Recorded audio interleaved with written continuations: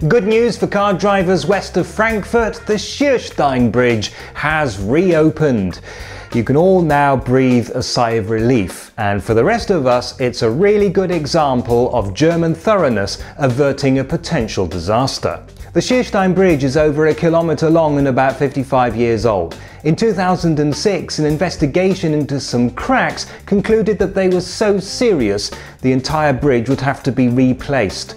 Speed limits were introduced, and by 2008 the entire bridge had a speed limit of 60 kilometers an hour. In addition, inspections, which are normally carried out every 3 years, were being done every 6 months.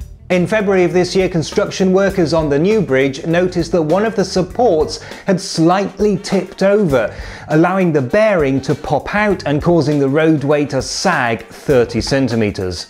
For those of you who are still not used to the metric system, that's a foot. Now, it may not seem like much to a layman, but German engineers take no chances.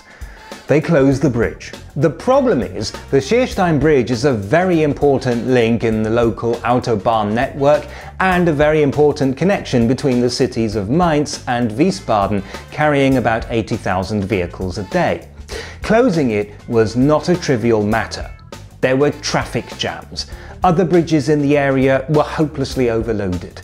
Signs as far away as Koblenz had to direct traffic onto alternate routes. An overreaction, perhaps? Well, maybe.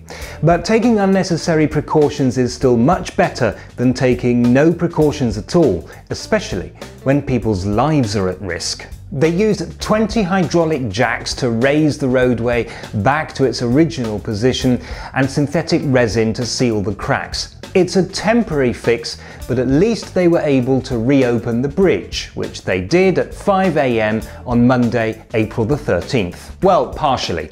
It's only open to vehicles up to 3.5 tons in weight.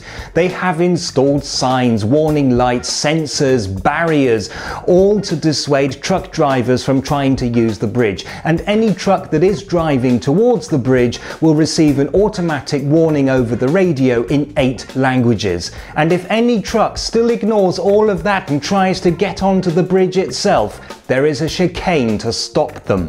Which is why 17 minutes after the bridge had reopened, drivers going towards Wiesbaden had to wait for an hour while a 40-ton truck was dragged out of the chicane it had jammed itself into.